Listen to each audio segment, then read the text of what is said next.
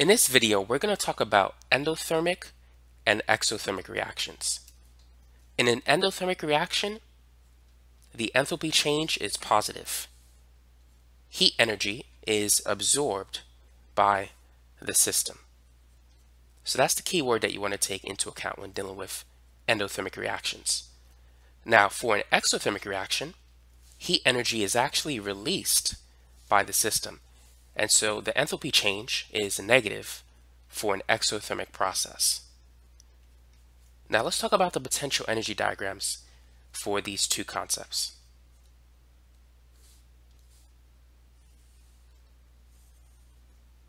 So on the y-axis, this is going to represent the potential energy of the system. The x-axis will be the reaction coordinate. So we're going to have a graph that looks something like this. What you need to know is that the potential energy of the products is greater than that of the reactants for an endothermic reaction. The energy of the system has to be going up. The enthalpy change is the difference between the energy of the products and the energy of the reactants. At the top, this is known as the transition state. In order for the reaction to proceed, the reactants need to acquire enough energy to reach the transition state. Now, the difference between the energy of the transition state and the reactants is known as the forward activation energy. The difference between the energy of the transition state and the products is the reverse activation energy. In order to go from the reactants to the transition state, you need to have enough energy to get there.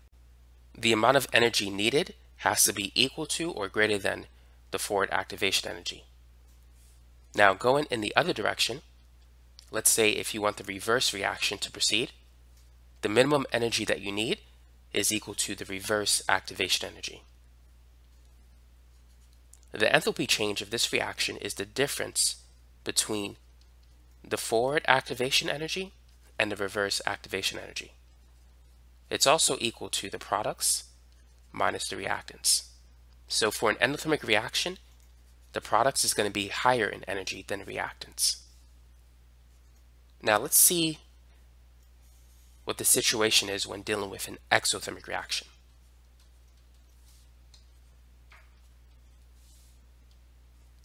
So for an exothermic reaction, the energy of the reactants will be greater than the energy of the products. So note that the products is lower in energy than the reactants.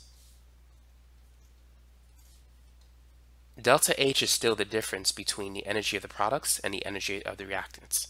But for an exothermic reaction, what's different is that the products is lower in energy, whereas in an endothermic reaction, the products is higher in energy. But the same formulas still apply. Delta H is still products minus reactants. And this is still the reverse activation energy. The forward activation energy is still the difference between the transition state and the reactants. So that's the same for both endothermic and exothermic reactions. Now let's talk about the effect that a catalyst has on the potential energy diagram. So let's say we have an exothermic reaction, and this is a non-catalyzed reaction. How will this potential energy diagram change if we were to add a catalyst to the system? If we were to add the catalyst to the system, this is what's going to happen. I'm going to draw the new graph in blue.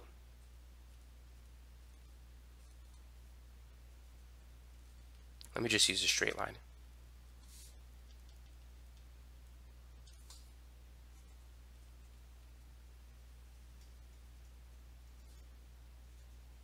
Note that adding the catalyst doesn't change the energy of the reactants, nor does it change the energy of the products.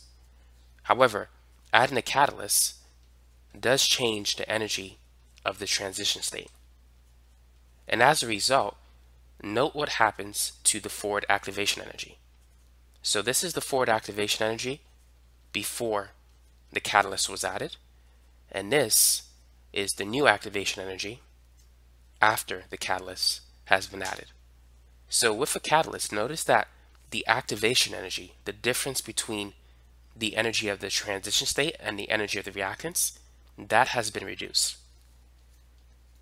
So when you add a catalyst to a reaction, the activation energy decreases.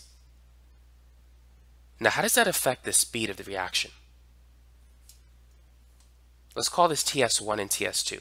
TS1 is at a higher energy, so that's going to be a slow reaction. TS2 is the catalyzed reaction. Because the activation energy has been reduced, that reaction will occur faster.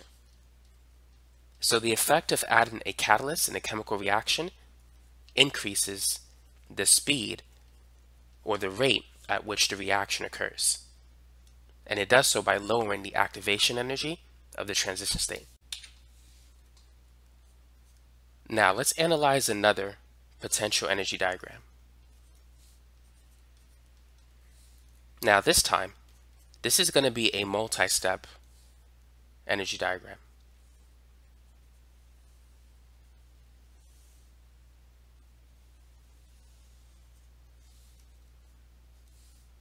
So this is the reactants, the products, this is the first transition state, and this is the second transition state. And here we have the intermediate. Now, which step is the slow step? Would you say the slow step is the first step or the second step? Notice that TS2 greatly exceeds TS1. So the energy of activation is very high.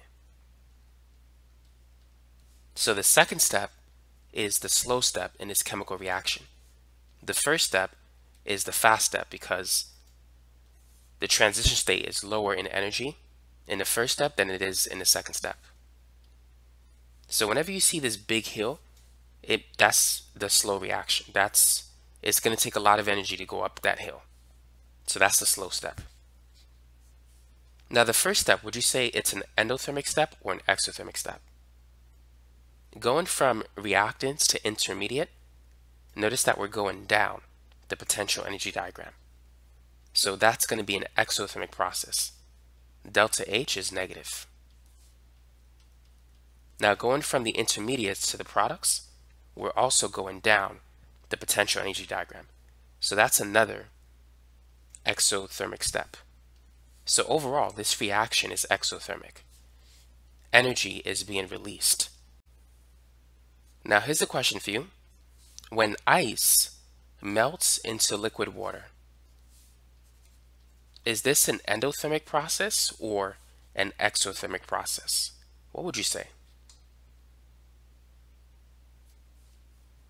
So ice is basically H2O in the solid state, and water is H2O in the liquid state. Is energy being absorbed or released? Well, in order to melt ice, do you need to add heat to it or do you need to remove heat? Well, we know the answer is you need to add heat. If you were to put ice on a stove and turn it up, it's going to melt. And so melting ice is an endothermic process. The enthalpy change is positive. And let's go over the enthalpy changes of all the phase changes that we need to be familiar with. So going from a solid to a liquid to a gas, this process is endothermic. You need to add energy to it. So going from a solid to a liquid, that's known as melting. That's an endothermic process. Going from a liquid to a gas, that is vaporization. That's also endothermic.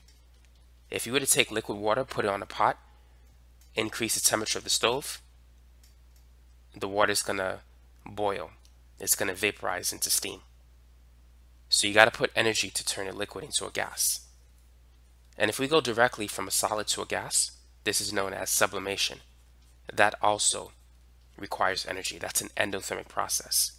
A good example of that is dry ice, which is basically solid carbon dioxide. With a little heat added to it, it will easily go into the gaseous state.